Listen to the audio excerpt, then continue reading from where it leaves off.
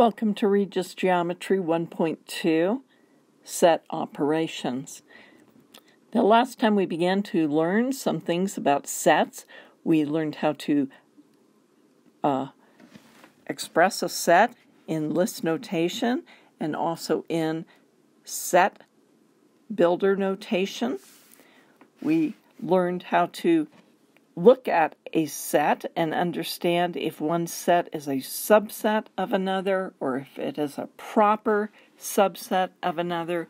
We learned about equal sets and we learned about equivalent sets. We learned how to talk about elements of a set. And we begin this concept of Venn diagrams. Now we're going to proceed with that today. We want to learn to do operations with sets. There are several things we could do. We could recognize what we would call the union of sets. The union of sets would talk about all the elements of one combined with all the elements of another, but we do not repeat any element. So let me give you an example. If I want to talk about C as the set A union B, I wouldn't even have to label it C, I would look for everything A has and everything that B has without repeating any. So I could just list everything with A straight across and then add anything, but I want to keep them in order. So 1, they both have a 1, so I don't only need to write it one time.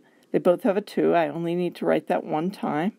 We have a 3, we don't have a 4 or 5. Set B has a 6, set A has a 7, set B has an 8, and set A has a 9. So the union would gather up all the elements that either one of them has. We could, of course, illustrate that with a Venn diagram.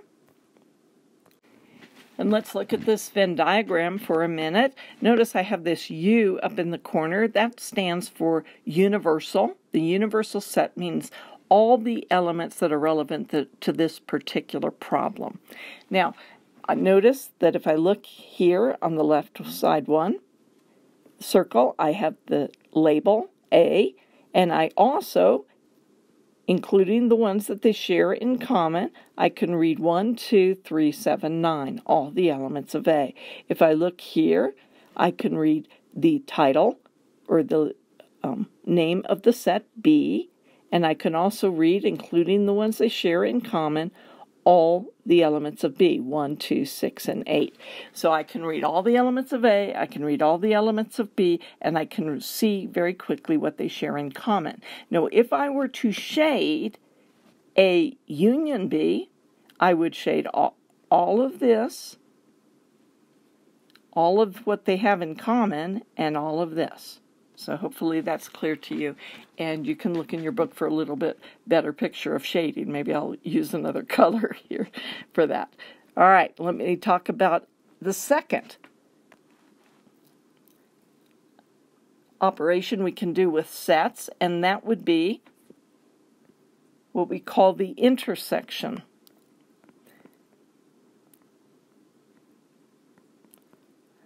If we say A intersect B in set notation, we are looking for the elements that they share, that they have in common, and that would be the 1 and the 2. Notice union combines all the elements either one has. Intersection looks at only those things they share in common.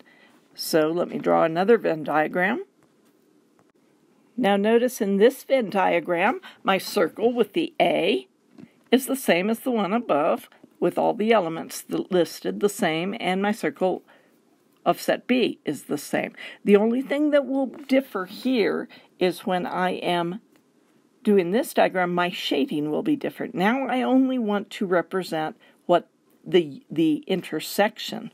And so the intersection will only be this section right here. I don't want to actually cover over those numbers, but I'm having a hard time doing it on this illustration. So that section only will be shaded. Now we could also talk about the term disjoint sets. Disjoint sets means that they would have nothing in common. So if I had set C with the elements 4 and 5, and I want to talk about the intersection of A and C, the answer would be the null set, or there are no elements that they share in common. So we would say the vocabulary works this way. The sets A and C are disjoint sets.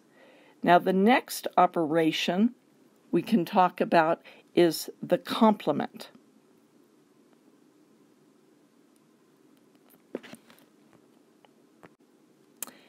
Now the complement of a set is what we call a unary operation. That means it does not need, it's not comparing with another set. So let's say M is the set of all positive integers. How would I really write that? Let's go ahead and do that properly. The set of all elements x such that x are positive integers. And then we would say this is the symbol for the complement of x. The complement of m. I'm sorry. So anything that would be a negative integer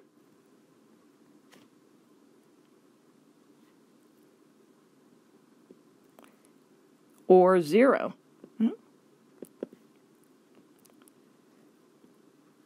would be the complement of M.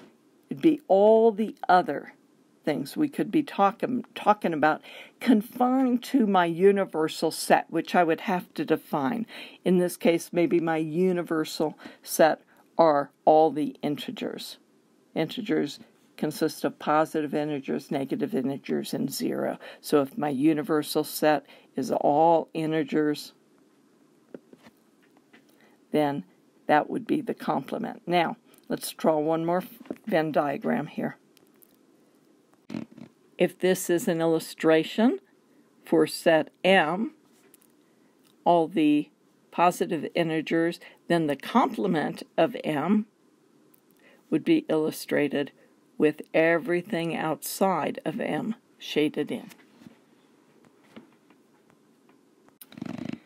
Now do your problem set in this, make sure you read through and look at all the examples carefully. Do your problem set, check your answers. Some of these problems are going to be quite complicated as we start combining this idea of intersection, union, and complements all together. And it does get kind of fun. It is logic problems for you, and I think you'll enjoy these. Go ahead and bring any questions you have to class next time.